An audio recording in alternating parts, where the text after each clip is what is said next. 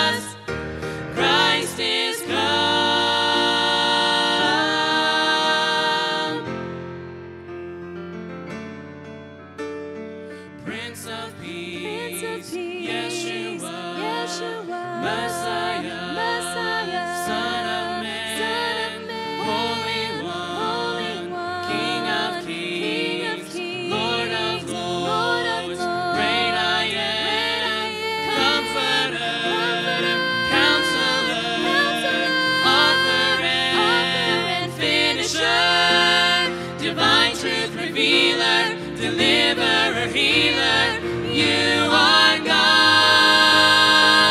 Jesus, you are God. Christ is come. Let all creation sing God's own Son. Oh, hail the newborn King, the Word made flesh, now dwells among us. Christ is come.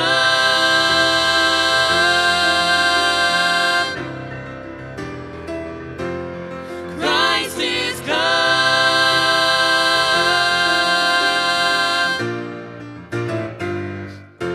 Christ is come.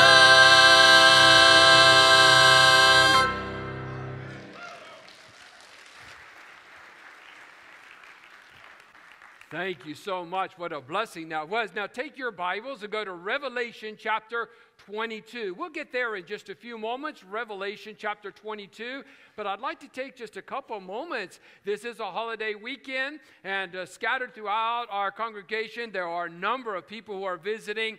And so I want to recognize several of those, and then those I missed, you can help me. And we certainly want to acknowledge those out-of-town guests. Over here on my right-hand side, I see that Sam and Emily have their parents and sister from over in the Albuquerque area. So we thank you for being here. It's great to have you.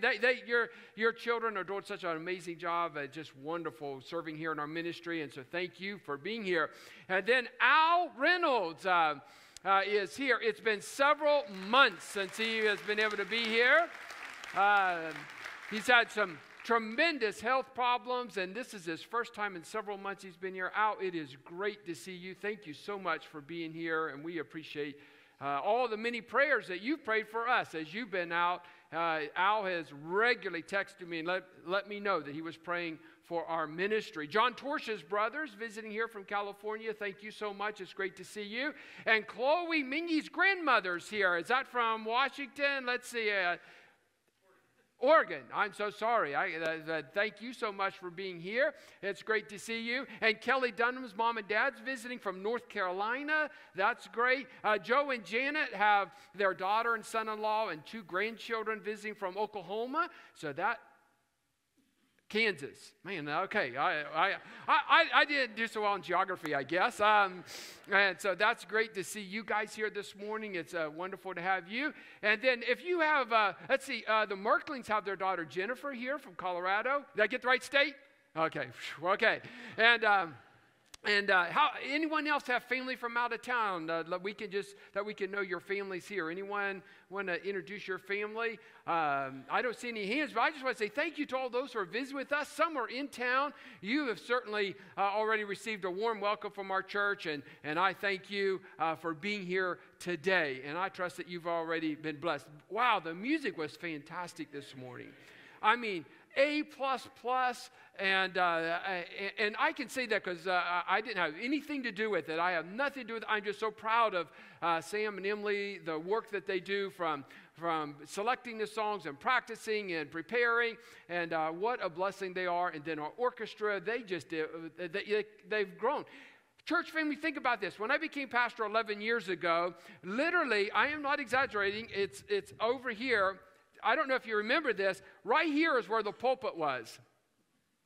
11 years ago, this is where the pulpit was. We've expanded our platform 3 times.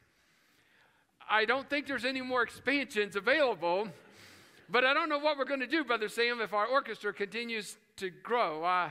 It's going to be interesting to see what happens, but we'll put a second floor up here or something. But wow, that was fantastic. Orchestra, thank you. You play a vital role in our music, and I know that sometimes you play and it's unheralded. Let's thank our orchestra for the job that they do.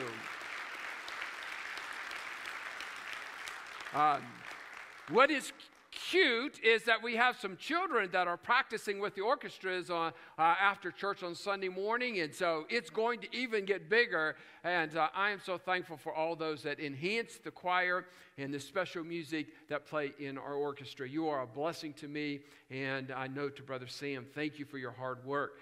I love that song the men sang. I mean, we may just start doing that every Sunday morning to get church started. That was a blessing. And what's interesting is that it ties directly in the morning message. And then we just heard the trio sing, ties directly into the morning message. I've entitled the message, Jesus is Coming. And the men sang, and one of those lines in the song is that they look forward to his coming. And by the way, do you know that Jesus is coming again? I'm going to do this in reverse. So we're going to have a theme over the next 4 weeks about receiving the gift, and obviously that gift is going to come on December 22nd when we preach, and we'll look forward to that. But I'm going to preach it in reverse order. So in Revelation chapter 22, we're going to start from what's about to happen and go backwards. And I trust that you'll be here all 4 weeks for this series. And if you're visiting out of town, you're not allowed to go back home until December 22nd. We've finished our series, okay? Thank you for all those who are watching by live stream. We have over 1,000 people that watch by live stream, and so it really is a joy to be able to enter into so many homes and enter into your hearts right here in our service. And it's great to see so many in the balcony this morning. I'm just thankful and encouraged and ready to spend this time with you. Revelation chapter 22. We'll be there in just a moment, and you'll stand, so don't get too comfortable. We'll stand as we read our portion of Scripture, several verses this morning. Did you know that the printed type that most newspapers use for an astounding event is called Second Coming type? These large, heavy, black letters, they're reserved for only that stupendous, amazing, tragic, front-page news event, sort of like the return of Jesus. By the way, he's coming back.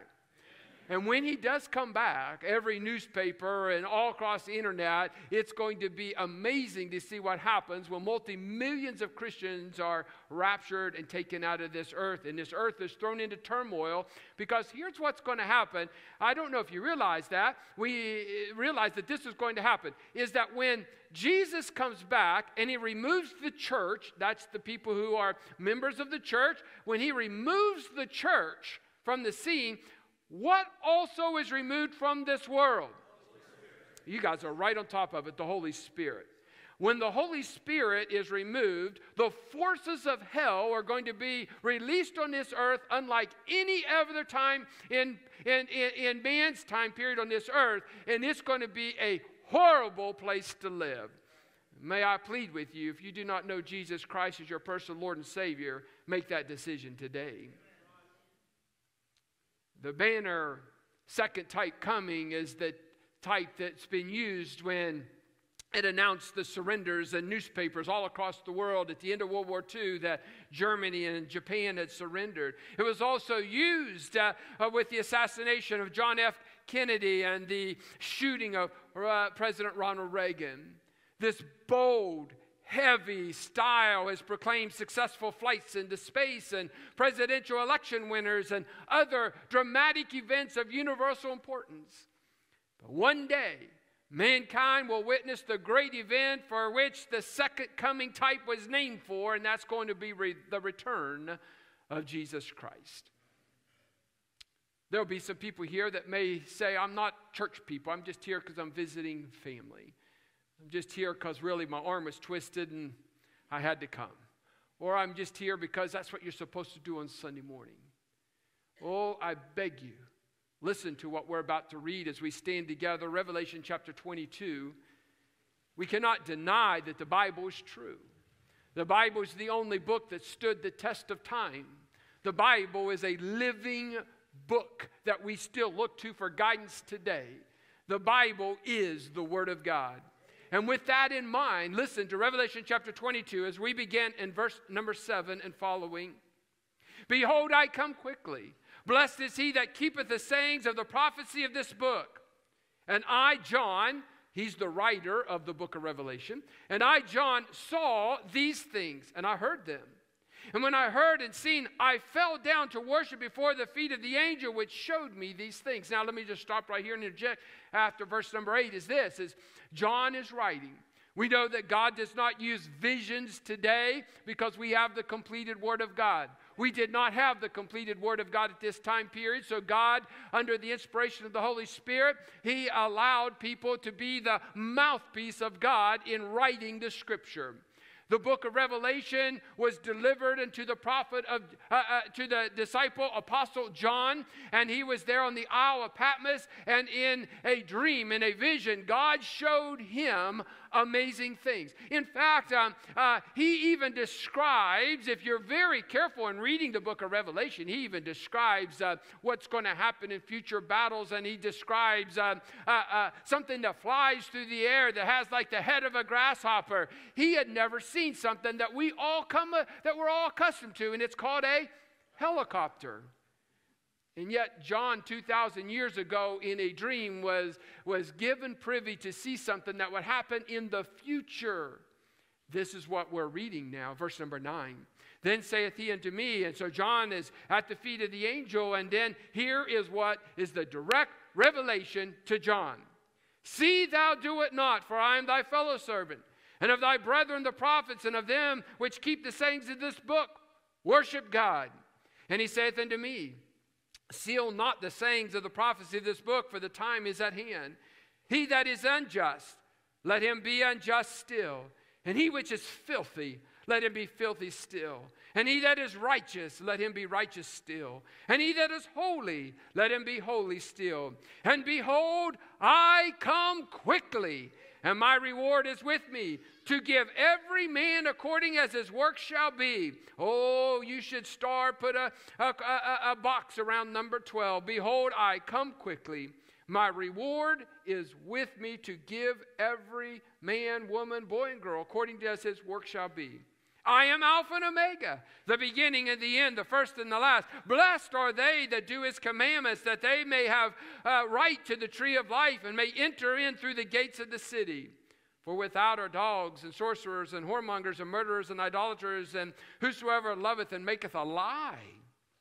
I, Jesus, have sent mine angel to testify unto you these things in the churches. I'm the root and the offspring of David and the bright and the morning star. And the Spirit and the bride say, let's all say it together. The Spirit and the bride say, come.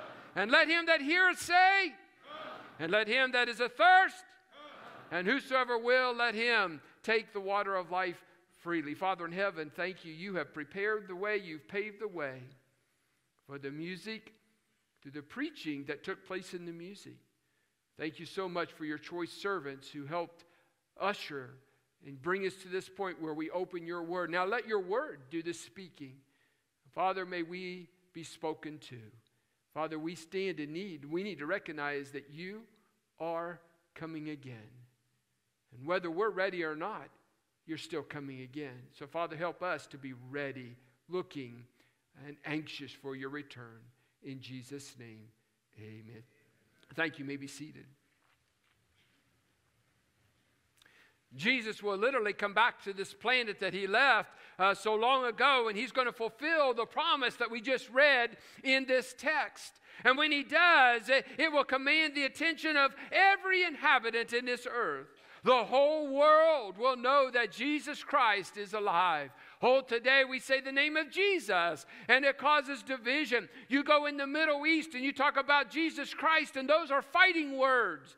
Because those who are living in that lifestyle, that way of life called Islam, Jesus Christ is like a curse word to them. May I just tell you, one day they will believe. But we who are privileged to sit under the preaching and teaching of the Word of God, we will be without excuse because we should know that Jesus Christ is alive, because we have the Word of God. We don't live in a closed country where the Word of God has been removed from every bookstore. We don't live in a country where the indoctrination has been that Allah is God. We don't live in a country where Buddha is the God of the country. We live in the greatest and freest nation in all the world, a nation that one day, many years ago, claimed that Jesus Christ was the Son of God. May I just tell you, even if our nation changes, Jesus Christ is still the Son of God. And it will be a headline written in every newspaper, on every internet, across every iPhone, every iPad, every electronic device, that something dramatic has happened in this world. When Jesus ascended to heaven, the angels declared to his followers, you remember there was a group of people gathered around, and Jesus, he left this physical world to go to heaven, and he's now seated on the right hand of God the Father in a place called heaven. In Acts chapter 1, verse 11, the Bible says, this same Jesus, which is taken from you up into heaven, shall so come in like manner as you've seen him go into heaven. The early Christians were often under severe persecution. Many of them became martyrs, and they died for their faith. And for them, the greatest message of encouragement was the truth. This truth. Jesus was coming back to get them, and Jesus was coming back to take them home. Oh, we do not face the same problem here in America. We view the world around us through newspapers and TV screens and a computer monitor and our phone. And we see the world growing more and more antagonistic toward Jesus and against his people.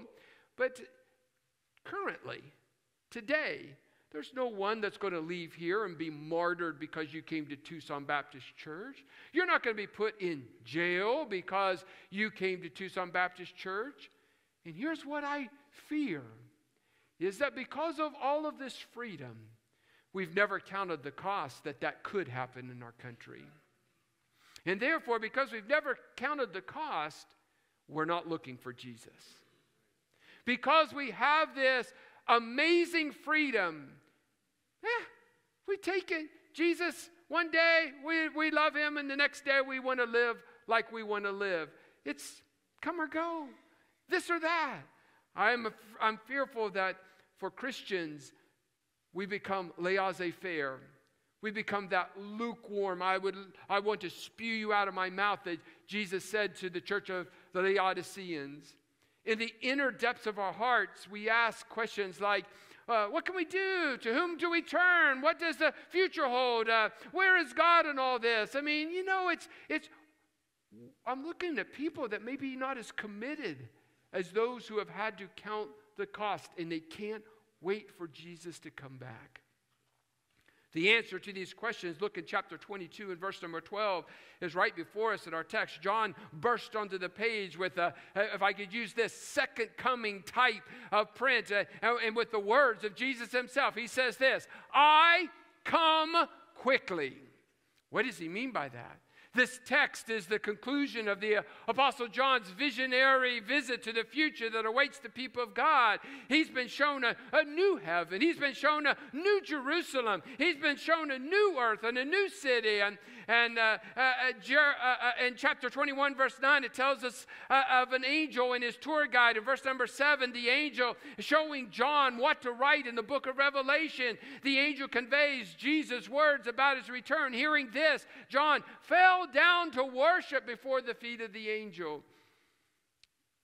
And there's some tough men in this congregation. There's many military men in here. There's some tough ladies that could give some of the men or run for their money. You serve in the military as well, or you do a lot of exercise. And you are tough as nails. And you, because of what you have done, your exercise, your PTs, your emphasis on your body, may I just say, sometimes it gives you an attitude, an air that you're invincible. And I'll bow down at the feet of no one is your attitude. May I just tell you, the whole world one day will bow down at the feet of Jesus. From the weakest to the strongest.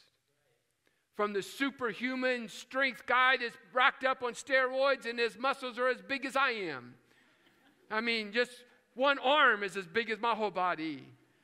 One day he thinks he's tough, but he's going to bow at the name of Jesus. The person's on the wheelchair, somehow she'll find her way to bow down at the name of Jesus.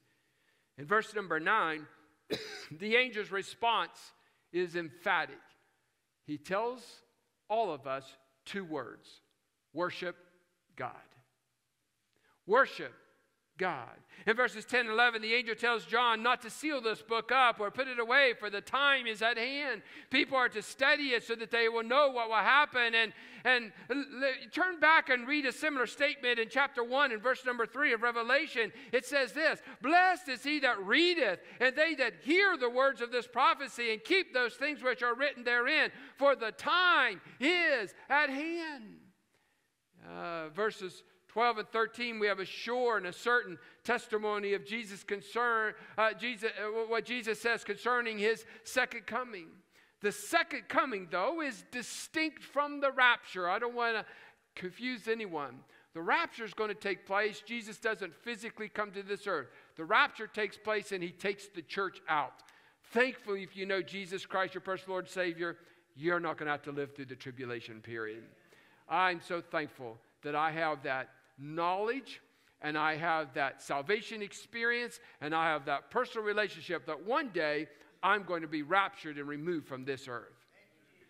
But the Bible does say that at the end of the tribulation, the second coming is when Jesus comes to this earth, and who comes with him?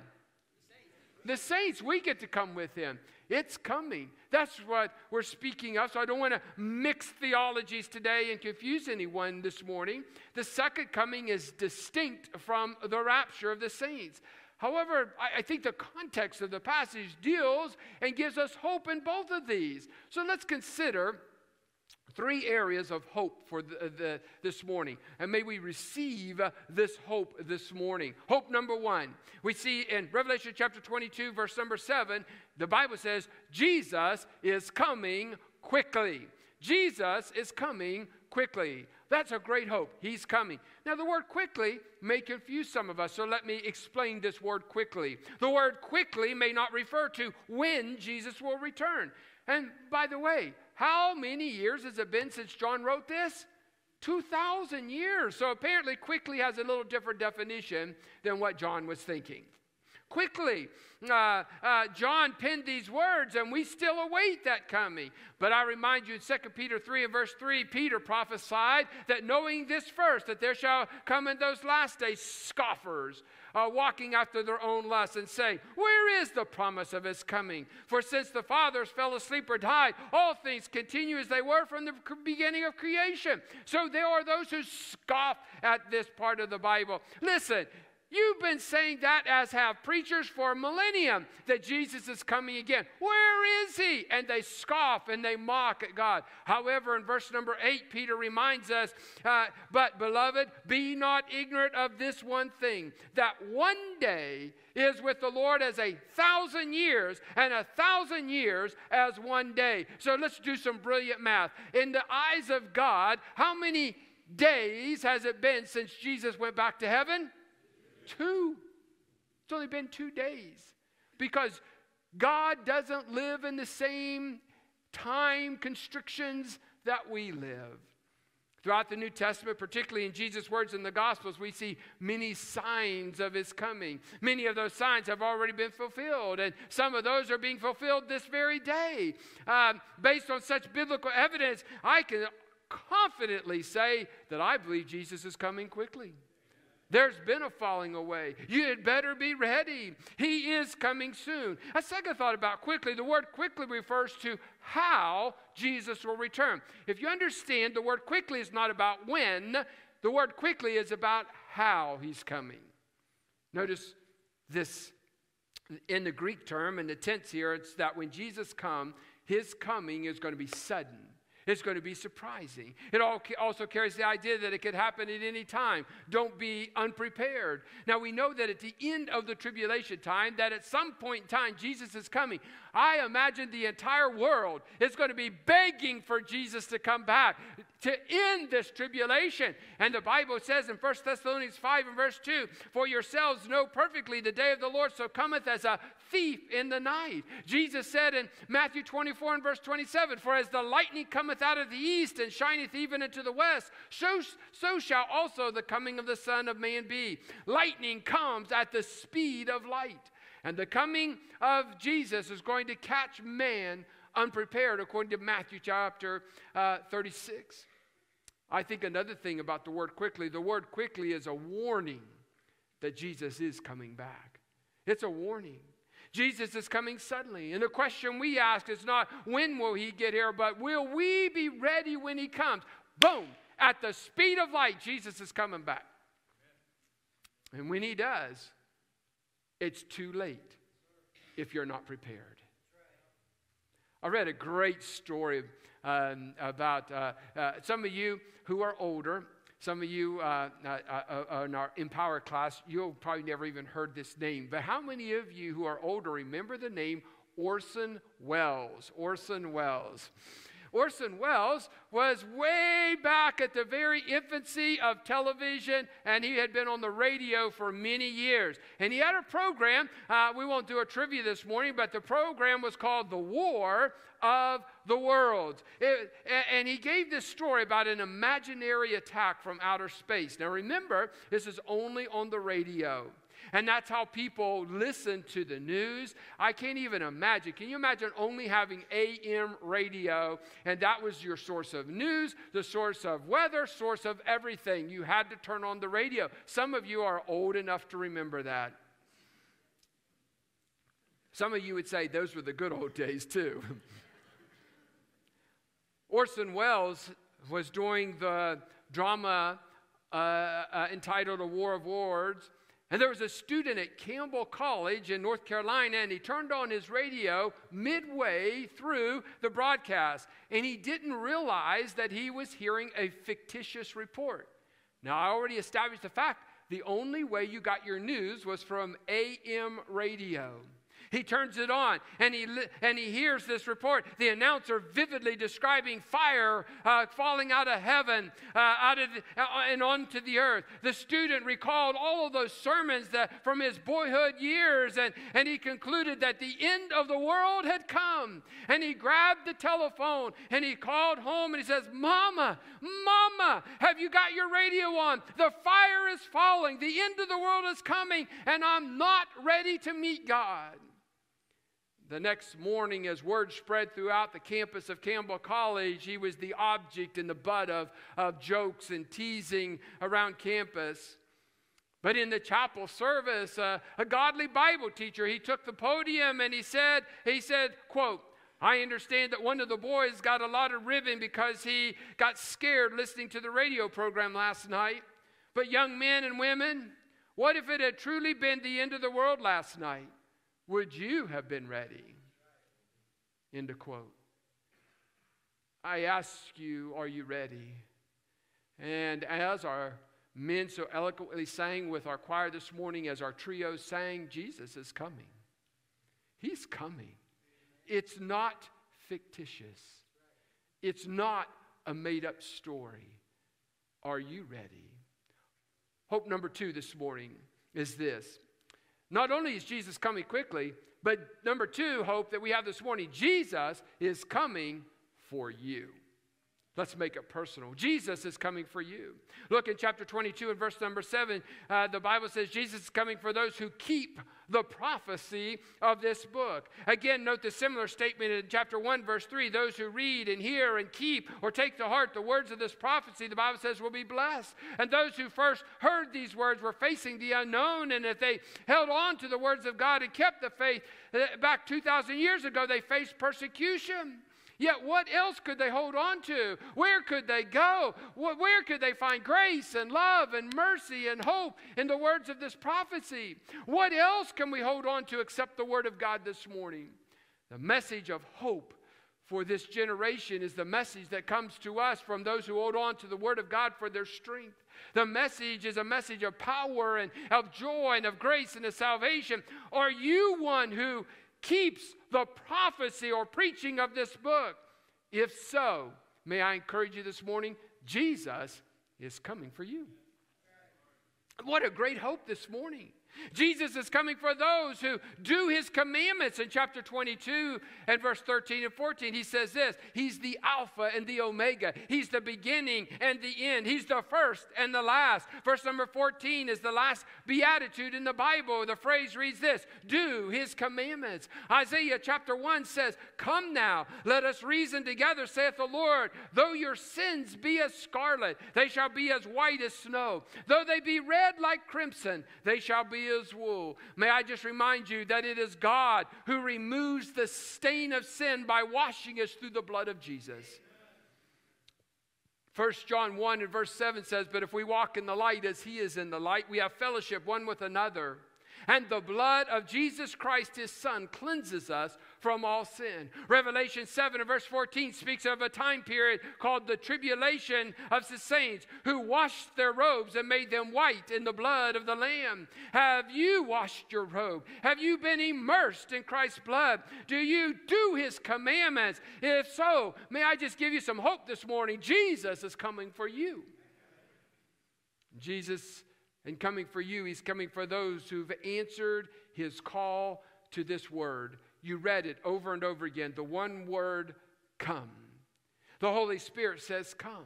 The bride says, come. Other believers in Christ say, come. All of us have an opportunity to come to Jesus. May I just say, have you received, have you come to Jesus this morning? God's invitation to life eternal is universal in scope. It is for the men and women of all ages. It's for the black and the white, the rich and the poor, the good and the bad. May I just say, it is for you, it is for me. The call, come, is a call to salvation. It's an invitation by God to become part of his eternal family. Have you received, have you responded to that invitation? Come. I ask you this morning, if you have done that, there is hope. He's coming for you. And one day you're going to be spared, whether through the rapture, the wrath of this world, or during the tribulation, all those people who trust Christ, one day they'll be able to go to heaven. But may I just implore you, you don't want to live through the tribulation period. There's a third hope. You say, why do I live life in this world? Why don't I just get saved and Jesus take me right out? Why don't I just have a heart attack and die as soon as I get saved? Well, that's because Jesus saved you to do something. And every one of you have been saved. There's a purpose for you. He says this. Hope number one is I'm coming quickly. In other words, it's going to happen like that. Hope number two is that if you've come, he's coming for you personally. Hope number three is this. Jesus is coming with his reward. Jesus is coming with a reward for you. Look in verse number 12. Jesus has a reward for his faithful followers. There's a connection between the deeds we do in earth and the amount of value of our reward in heaven. Now, lest there be someone here that thinks that I am preaching about salvation at this time, I'm not. May I just tell you, Jesus teaches us in his word that salvation is by faith. It's a belief that Jesus Christ is who he says he is, and I trust him. There's no good works for that. It's a individual decision. At a moment, I trust and I believe in Jesus. But at the moment of salvation, what I do for Jesus after that is where this verse comes into play. And that is that everything I do in this life must be for Christ, not the praise of man. It must be for Christ, not so that I could be honored and high and lifted up. Listen to 2 Corinthians chapter 5 and verse number 10. For we must all appear before the judgment seat of Christ, that everyone may receive the things that were done in his body, according to that he hath done, whether it be good or whether it be bad. One of the rewards for believers is a crown of righteousness. Paul even wrote about this when he was talking to Timothy. He said this, henceforth there is laid up for me a crown of righteousness, which the Lord, the righteous judge, shall give me at that day, and not to me only, but unto all of them also that love his appearing. I like that condition if you see there at the end of that verse, but unto all them also that love his appearing. Are you ready for Jesus to come back? You should love that idea. Love that concept. Be looking, be ready. Those who have not come to Christ, they will be judged as well. And their reward will be eternal separation from God in a place called the lake of fire, a place called hell. But the greatest reward that we will receive is that we'll be ushered into the presence of God. We know that this is ubiquitous, equally present everywhere God is. However, sometimes we want to be where we can actually touch someone. Do you know the day is coming when we will be able to touch Jesus Christ? Physically. And that would be in a place called heaven. And one day, Jesus Christ, the God of heaven, they're going to acknowledge all of those who serve. Do you know that there's going to be many, many preachers, their rewards are going to be smaller? Let me explain. We're expected to stand up here and preach and to study and to pray. It's part of our duties, our role. But there's going to be a lot of ladies who worked in the nursery, and they didn't do it for the praise of man. They just served. Not expecting anything in this lifetime, but one day they're going to be acknowledged for serving in a place called a nursery in church so that we can listen to the preaching of God's word without a baby crying. There's going to be a choir member who never had the opportunity to be Don Booth. But she stood right there week after week, faithful as could be. Her name was never mentioned. Don't even know what part she sang. But she smiled and she gave honor to God every single Sunday. And one day there's a reward coming for her. Being faithful. There's going to be a lot of rewards given into heaven for people that were faithful. And they have a confident hope. 1 John chapter 3 verse 2 said, Beloved, now are we the sons of God. And it doth not yet appear what we shall be. But we know that when he shall appear, we shall be like him. For we shall see him as he is. And every man that hath this hope in him purifieth himself, even as he's pure. My friend, there is hope this morning. And as we enter into this 4 weeks of what we call the Christmas season, wasn't it great to sing Christmas songs this morning? You guys sang great. You can just sense when Sam is leading that it's fun to lead when you guys know the songs and you love to sing Christmas songs. We love the Christmas season. And some of you shopped till you drop over the last few days. You're tired and weary this morning because you spent so many hours shopping, because you were just interested in buying gifts for other people that were on your list. And some of you ladies are so tired because you spent all this time cooking a great big meal for Thanksgiving and you're still weary even to this morning. And there's others of you, maybe you had to work through this over the last couple of days. You're tired and weary. In all of that, may it never get lost, Jesus is coming. It's an absolute assurance. And I'd like to ask you, are you ready? Are you ready? I had the opportunity to witness to a man who was in the hospital. I did not know him, but we got a call, and at that particular time, there was no one here at other pastors at the church. I said, I'll take it. And so I went over to TMC Hospital.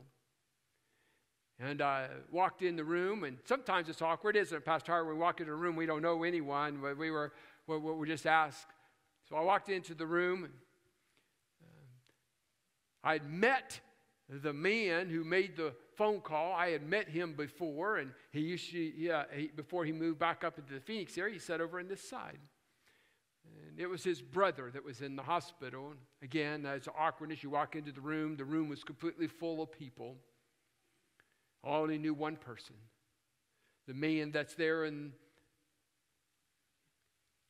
the hospital bed, obviously struggling to breathe. Folks, may I just, before I finish my story, may I just say this? Some of you who have the idea, I'll just wait until I go to the hospital, I'll wait until the end. The truth is this, is they drug you so with all these comfort drugs that you may never be in a clear mind again once you enter to the hospital. The opportunity may bypass you. Many times we have to pray for a moment of clarity where the mind supersedes the drugs so we can talk to someone about Jesus, because the hospital is all about comfort care. The man was obviously struggling. It was soon before he was going to die. You just don't come in like a bull in the china closet and say, all right, here's what I'm going to go preach a sermon. You don't know any of these people. And so I kind of waited, and I wormed my way over to the man who used to come to our church. And I said, would it be okay if I talked to your brother? And he said, yes, please do. And he says, I've never told him about Jesus. By the way, that's a problem. If you believe enough in Jesus that you can't tell your family members, how much do you really believe in Jesus? I never told him. So I got down and I called the man's name, and I said, your brother has asked that I come and tell you that Jesus Christ, he died for you. And if you will just believe in him, he will save you. And when you die, you will go to a place called heaven. And I just shared 3 or 4 verses from the Romans Road. Not sure if he was even corresponding, but I'll never forget the words that the man did say. He said, it's too late for me.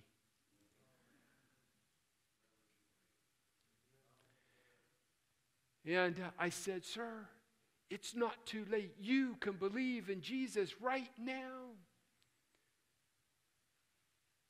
And then it became really awkward in the hospital room. His daughter said, sir, you're upsetting him. I think it's time for you to leave.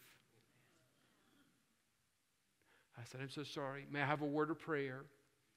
And the brother said, yes, please pray. So I prayed, and then I backed out. I wasn't even down the hallway yet before his man died. That man, in less than 7-8 seconds, he had a change of heart, his words were, "It's too late." My friend, it's never too late. I don't care what kind of life you've lived this morning, Jesus is coming. Whether you like it, whether you actually believe it, whether you embrace it, your lifestyle today is Jesus coming back, and you're going to be proud of it. Are you ready? Are you prepared to meet Jesus? You say, well, I'm a nominal Christian. I didn't ask what kind of Christian you are. Are you ready when Jesus comes back? He says he's bringing his rewards with him. And when he brings those rewards, it's going to be based on what you've done since you trusted Christ. Jesus is coming. Are you ready? Father in heaven, I pray that you will speak to us now. At this time, that the Holy Spirit will touch our hearts. Our heads are bowed, our eyes are closed. Please just listen to the questions for just a moment. You say, Pastor Armstrong, I'm not ready. The choir sang. Sam, Emily, and Tabitha sang. You've heard the message. Jesus is coming. We're looking forward to his return. But you say, Pastor Armstrong, I'm not looking forward to that. I'm not ready. I've never trusted Jesus Christ. If that was me in the hospital bed and I only had seconds to live, I would have died. And I would go into a place called hell. You've shaken me this morning. The Holy Spirit speaking to my heart. I want to be ready. Would there be anyone among us that says, Pastor Armstrong, would you just pray for me? I want to get ready. I want to be ready for Jesus coming, and I'm not ready. Would you just slip your hand up and put it right back down? I won't embarrass you. Yes, I see your hand. Thank you so much, ma'am. Right here in the middle section, a lady's raised her hand. Would there be someone else that put your hand up and put it right back down? I won't embarrass you. Just say, I'm not ready. I am not ready for Jesus to come. Christian, what about you? That's a sobering question. I come quickly. I'm coming for you. And I'm coming with the reward that you have earned. What reward would that be? You say, Pastor Armstrong, in some area of my life, I'm truly not ready for Jesus to come back. I've got some things I need to talk to him about. Would you pray for me as well? Christians, would you raise your hand and say, Pastor, pray for me? Hands all over, many hands. Yes. Folks, we must be ready. Jesus is coming. Father, I pray that as we have this invitation time, that we will do business with you, and that we will not be ashamed to do business with you. Our heads are bowed, our eyes are closed as we stand together. If God has spoken to you, Pastor Howard and Pastor Matt, they're down here, and they would love to take an opportunity to pray just with you. As Brother Sam sings, would you respond to the preaching of God's word this morning? Search no more, there is an answer in this world of doubt and fear. He has come to lift your burdens. You will find your comfort here. Come to Jesus, just as you are, broken and scarred. Come to him, love and mercy for every broken heart. He is waiting with open arms. Come to him, just as you are. I'd like for us to sing a couple verses of that song together. This is a powerfully written song. Many of us, we are broken. There hurts. And if you come to Jesus, He's going to heal those hurts. What a great song for an invitation song. Let's sing this. And as folks are still being dealt with, would you respond as God speaks to you? Search no more. There is an answer in this world of doubt and fear. He has come to lift your burdens. You will find your comfort here. Come to Jesus, just as you are, broken and scarred. Come to Him. Love and mercy for every broken heart. He is waiting with open arms. Come to Him just as you are. Let's sing that next verse, and let's sing it prayerfully back unto the Lord. Oh, there's so many times I'm broken. I am truly a sinner that's been saved by grace.